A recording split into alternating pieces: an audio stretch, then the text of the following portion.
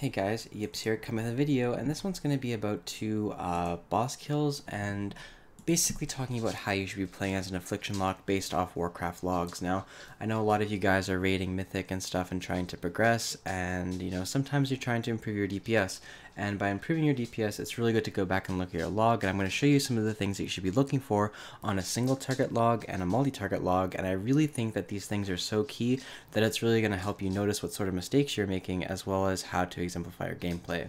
So this is a Sisters of the Moon heroic kill. I'm not using any crazy gear, but I managed to do, how much is it? 1.4 million DPS, which is not bad on a 4-minute single target pull, especially considering I'm only 930 item level, using Power Chord and Sifu's Secret. My weapon's 959. My gear is not crazy, but it's decent enough. And I was able to do really good DPS, and I kind of want to show you guys what sort of things you should be looking for in a single target log. And I also have a Mistress Sazine kill on heroic. This is the exact same day that I got this boss kill. The DPS that I did was 2.1 million. I was running a dot spec, so this log here will show you how to deal with AoE dotting, and will show you all sorts of different things, and you can compare with yourself. So first and foremost, let's look at single target. So first off, the things you should be looking at single target are obviously drain up time, dot up time, and then also unstable affliction usage, and that's going to be the most important thing, is the unstable affliction usage. It also comes down to a little bit about how you're using your reap souls. This fight I got a little bit lucky, but I will be talking about that and briefly mentioning it during the video. So the first thing to note when you're looking at an affliction lock on single target is you should first go to the resources, and then you should look at soul shards. If you're a warlock and you go here and you look at your soul shard count, so again, go to resources and click this drop down menu, go to soul shards, and you see your shard count not look like this, and you see it constantly going down to 0. So this is 0 shards, 1 shard, 2 shard, 3 shard, and you see constantly you're sitting at 0 shards. You're not doing it correctly. You're not playing single target efficiently as an affliction lock. You really need to be managing your shards well because of things like reap, because of things like fight mechanics, because of things, just the nature of the way that Warlock plays right now. So a lot of locks, I'll go to their single target logs and I'll see, they'll be at 3 shards and then they'll dump down to 0 because they'll cast 3 UAs in a row, and then they'll cast 1 UA and 1 UA, and they'll get back up to 2, and then they'll cast those right away. You do not want to be playing like that as an AF lock. The way you want to be playing is managing your shards. So you can just see here very clearly by this graph that I never really ever go below 2 shards. I'm constantly managing them, constantly only spending 1 to 2 UAs and draining them. Now you might think, oh, but back in the day, back in Nighthold, I was spamming so many UAs. You cannot do that anymore. You don't have enough shard gen. The fights are way different. You don't have effigy to rely on. You have to play differently.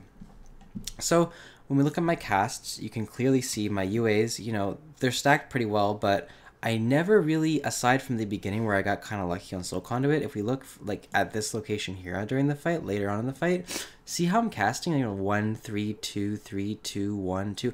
I'm never really casting too many unstable afflictions. I'm maintaining my shard count, and the reason you have to maintain your shard count is because you need to save it for when you have reap. So when you do have reap, you have an excess amount of shards that you can use. So say, you're sitting at 3 shards, you have 2 stacks of reap. You don't really want to use 2 stacks of reap. You kind of want to let it build up more so you can have a longer burst window. You want to save up that reap, and then, once you have 4 or 5 stacks, you can have 3 or 4 shards ready and available to use with those stacks of reap. And that's how you kind of want to be thinking on single target. For example, a really good example on Mistress is, saving some reap for the phase with the Moon Talon, because that's 2 target cleave, which is more damage than single target. So obviously you gain more benefit from reap that way, and you can save your reap for that moment, and then you'll have that excess shard build up to where you can use it on single target. Now you just want to make sure, of course, at the end of the fight when you look at your soul shards, you are dumping them all, and you're going down to 0 shards at the end of the fight, which is fine.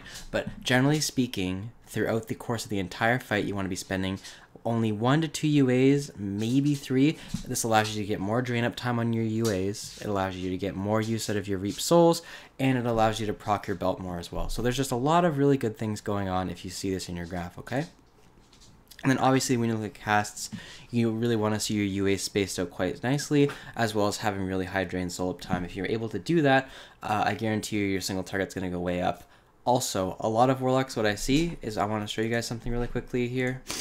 a lot of Warlocks, I will see their Reap Souls just like be all over the place. Like every time they get one Reap, they'll press their Reap Souls and use it. You don't want to do that. You want to save it up for where you have a reasonable amount and are able to maintain it. So when you look at my buffs, you saw I'm able to maintain Reap pretty much throughout the full fight here. That's a little bit due to RNG, but even if I wasn't, you can see here how I barely use any Reap in the opener and save it all for the Moon Talon phase here.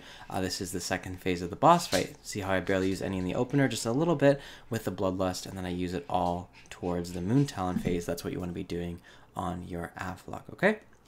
Moving on to the next thing, so that's single target. So just make sure you have a couple of those things down in your logs as well. And let's look at multiple target. Now, I think multi-target is definitely the best way to review your logs because there really are some telltale things on a lot of boss fights in Tomb of Sargeras, and I think Mistress Azine is a great way to kind of show that. So, obviously, on Mistress Azine, you want to be running a dot cleave spec on Heroic.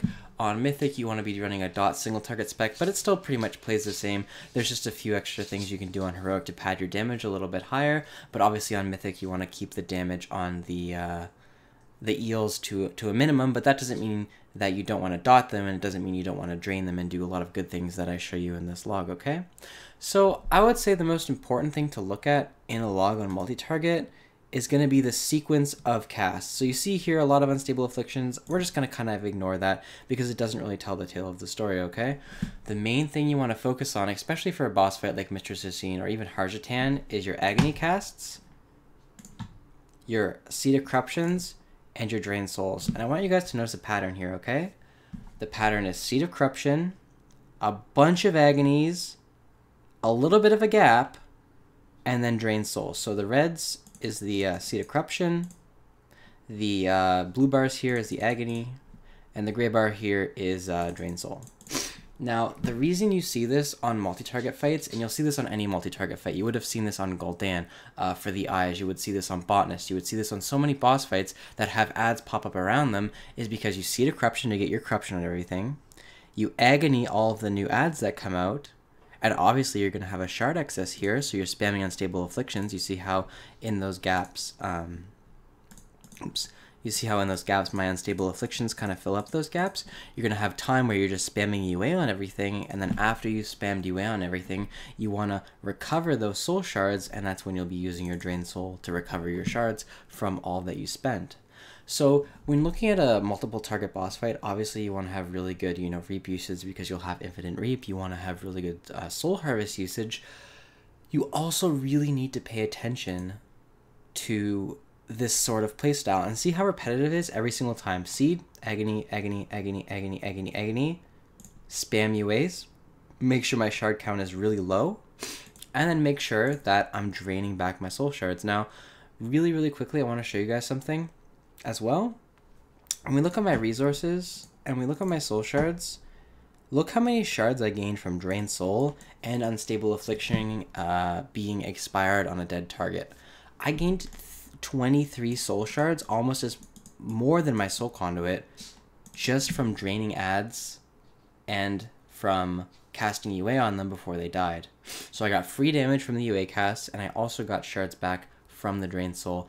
And when you look at the multi-target, you really should see these huge dumps of shards. You should be build up, build up, build up, and then huge dumps. And you can probably see that this basically aligns when my Seed of Corruption casts happen as well. So you see all of these spikes here in my shards where it goes up and up and up. Look here, it will align with my Seed of Corruption usage. So I'll have a lot of shards, I'll Seed of Corruption, get my Agonies out, cast a bunch of UAs on the boss and the ads because the ads will be dying and I can get those shards back from those UAs. And then at the end there, you'll be seeing the Drain Soul. So go into your log for a mythic fight, whether it be Mistress Azine or Harjatan, and make sure, maybe on Harjatan you're not casting Seed of Corruption, but make sure you see all of those Agonies followed by a bunch of UAs and then Drain Soul. And that's kind of the key to success on multi-target, okay? So kind of keep those things in mind. Check your log. These are fairly simple things for you to look at when you're trying to improve on single target and multi-target. Thanks for watching, and I'll see you guys later.